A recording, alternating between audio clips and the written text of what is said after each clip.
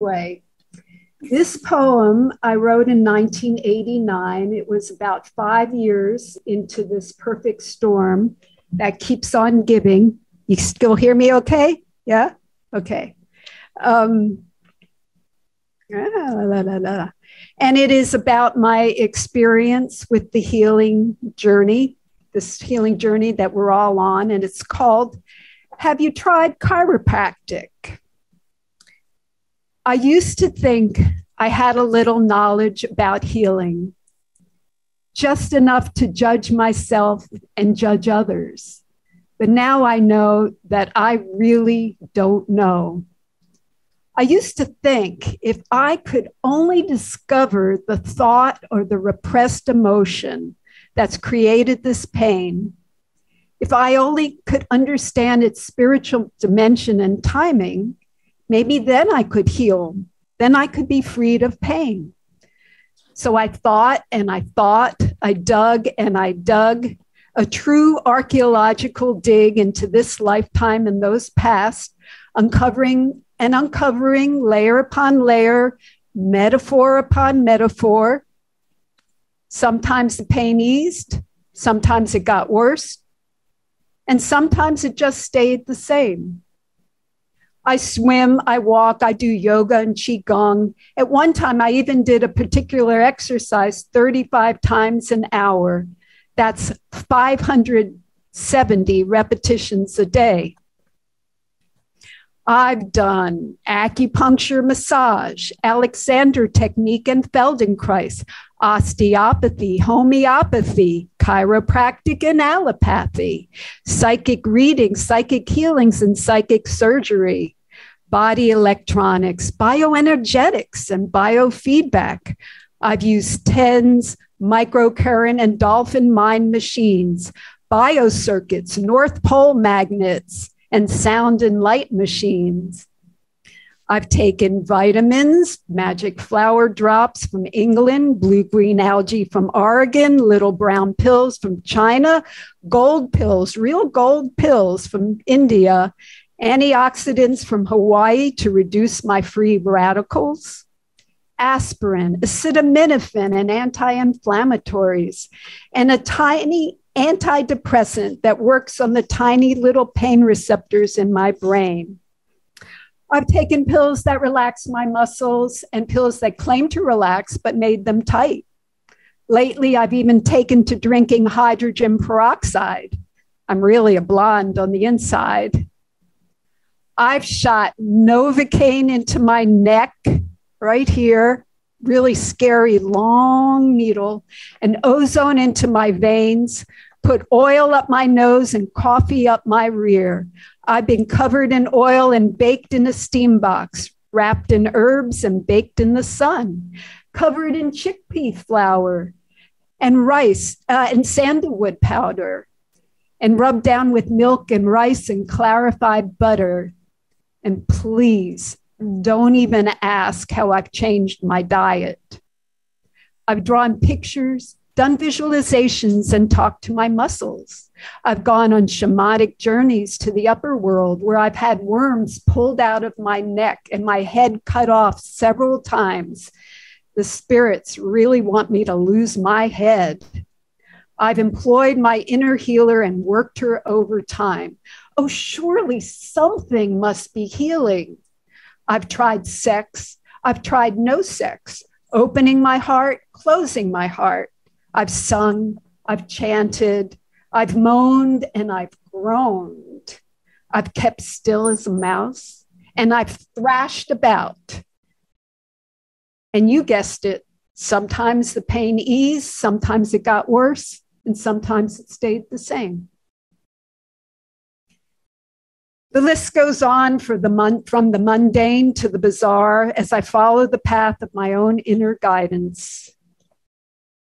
It's been such a dance of surrender, resist, surrender, resist. Somebody once told me that my illness was like the canary in the coal mine. For as I feel the burning in my body, I feel the burning in the earth and in all her people, fires of anguish, fires of purification, fires of transformation. It's not just my body that calls for healing. There are months when I feel much better, when it seems like the end is in sight. And I ask, was it the drugs or the prayer, my perseverance or factor X? And as I dance with the pain and the pain dances with me, am I the victim or the victor, or perhaps neither one? And just when I think it's all over, this dance takes another turn, causing me to turn once again to that power greater than myself, yet of myself. As I listen inside, as the years march on, I hear, how can I heal my back? Becoming, how can I heal my life? Probing deeper and deeper into life's mysteries, I find the big questions and the skill to live without answers. More and more, I exist within paradox, grateful for the inner smile that keeps me laughing as I stumble towards the light. But not all questions resolve in paradox. There are some things I do know. I know I love the ocean, the sound of water running, lying in the sun and walking all day in the arboretum. I know I love people and plants and all living creatures, especially those magnificent beings called cats. I know that it doesn't take romance to have love in my life or sex to be deeply touched, though I wouldn't complain. I know I love my friends, for it is they who have had the courage to be with me. As I journeyed in and out of the depths of my despair, sitting so lovingly on the other end of the phone, often my sole lifeline to sanity, holding the light for me, as I ranted and raved and spoke of suicide. With their help, I opened my heart to the pain, thus opening my heart to myself. Making room for the pain as it is, I make room for myself as I am, and discovering that suffering is a choice, and so is happiness. After all, freedom is not necessarily the absence of pain. Thus, I find heaven in the center of hell. I find that what I've called my illness is actually sensations to which I have assigned meaning, as if I knew what an illness was, as if I knew what a body is, as if I knew what anything is. I no longer pretend to understand anything, for it seems that what I do makes all the difference, and it seems that what I do makes no difference at all. All I do know is that the deepest healing available to all of us is learning to accept the unacceptable and embrace the unembraceable with love, with mercy, and with compassion. And in the end, if this pain should ever cease, I know that I will be no more or less a hero, for the true victory is coming to realize that I don't have an illness at all. I have this precious moment of life.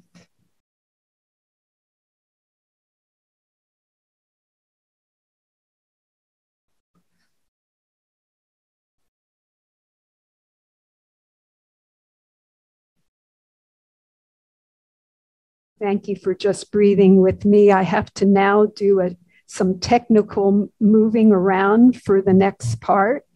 And I have my friend Deepam, who has lived with me and taken care of me for a zillion years, here to help me.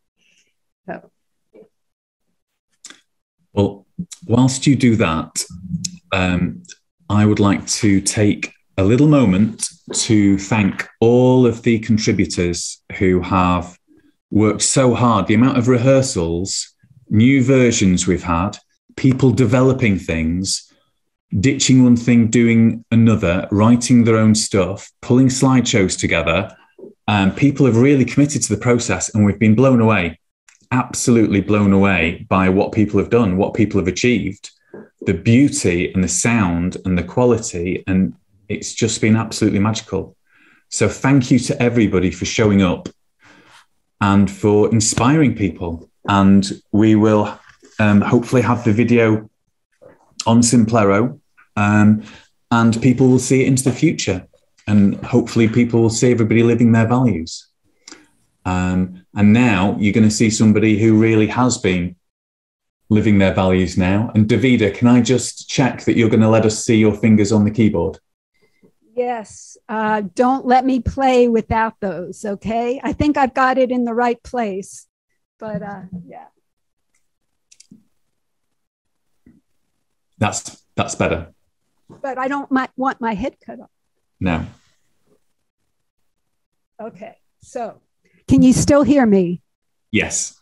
Okay, so before I lose the mic, because it's going to give feedback, I just want to say that in the summer of 1983, I was studying at the Aspen Music Festival, and I remember it came to me that music and playing the piano was going to be my path to enlightenment this lifetime. However, little did I know that it would be the pain from playing the piano that was going to thrust me on this remarkable, excruciating, and ultimately rewarding journey that has brought me to this community. When I started the pilot program in December 2020 with Dr. Kat, playing the piano again after, at that point it was 35 years, was nowhere on my radar. I had let go of it. I'd sold my piano. I'd given away my music years and years ago, and I just had let go of it. But you know, this journey we're on and discovering our values and what gives us joy, and I realized I had to play again. There've been a lot of ups and downs on the path to playing again. The moment I said yes, my body said no. You know how that goes. And I had a lot of boulders to work through. But finally, about 6 months ago, I had this friend who had produced concerts for me and my mom. I used to perform with my mom. And she said, please let me do a GoFundMe campaign for you. Let's get you a piano again. And finally, at that point, every time I started working on creating the video for the GoFundMe campaign, I started to feel better and better. I mean, that is the magic of rewiring and looking at those inner conflicts and doing those divine neutrality processes up the wazoo, if that's what it takes. So, thanks to, oh, and just another thing, when I realized today that I didn't think of creating this variety show just for everybody else in this community and to showcase all your amazing talent. I knew that for me to play again after 37 years, it was going to take a village. And that's what I've gotten with just such grace, synchronicity, serendipity, all those good things. 156 donations came in, many of them from this community. All the first ones were from this community. Thank you so much. And now learning to play the piano again, it's kind of like being a baby learning to walk. It's frustrating. It's annoying. It's awkward. I feel so awkward playing this piano, but you know what? It's also magical and it's fun. And when I started, I've had this piano for 3 weeks, just 3 weeks. It arrived on a day there was supposed to be a cyclone hitting our island, but it didn't. And every time I play, there's less and less pain in my arms and hands. It keeps getting better and better. How is that possible? Well, I think we all know the work we're doing here. So let me unveil this magnificent instrument. It's a Dexibel Vivo S9, handmade in Italy.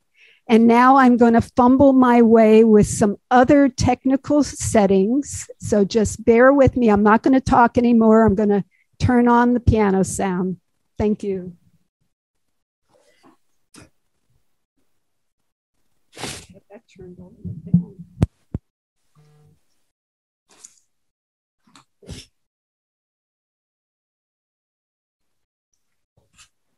So Dr. Kat's going to jump in as soon as Dovida's finished with her piece now. So take it away.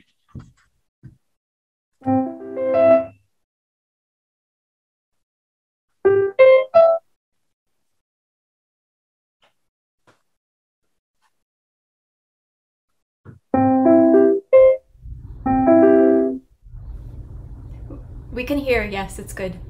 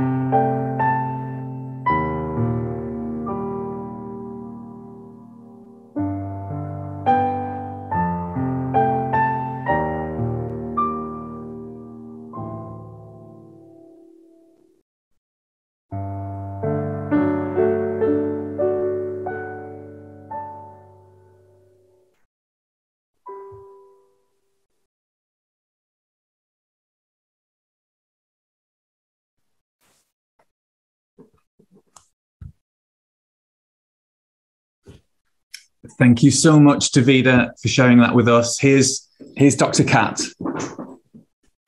Wow. This was unbelievable. And Dovida, thank you for the inspiration that you brought to bringing this to the community. Several months ago, she came to me and said, Dr. Kat, this is what I want to do. I want to have a talent show, a variety show, and you don't have to do anything. You just need to show up.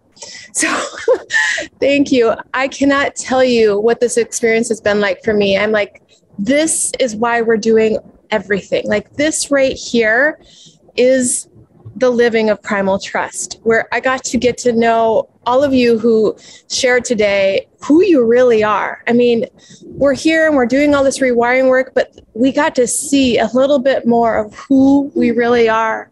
The talent in this community is outrageous. And what I love is that each and every one of you have been on a journey to do what Dovida just said, which is to accept the unacceptable and to live your values anyway. And that is the medicine, you know, the list of medicines that Dovida just talked about, the pills, the programs, etc.